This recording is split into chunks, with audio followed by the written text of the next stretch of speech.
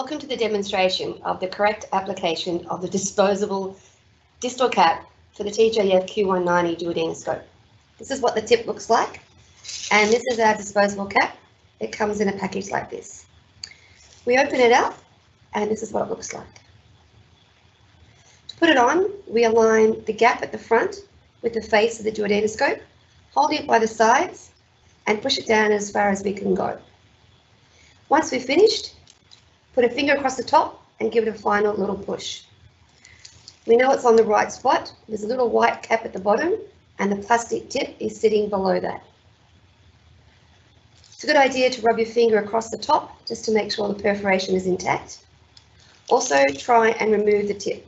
Twist it, pull it, just to ensure that it's engaged correctly.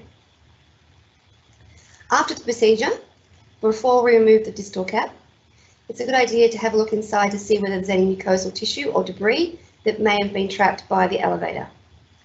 If there's tissue left inside, please consider endoscopic visualization of the upper GI tract to assess for potential damage requiring medical intervention. If there's no debris left inside, to remove the distal cap, we simply have to burst the perforation.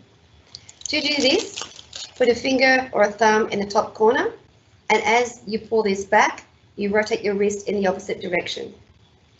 You can see it splits, and then it comes off, and it's discarded. If you have any further questions, please contact your local sales representative or clinical educator. Thank you for your time.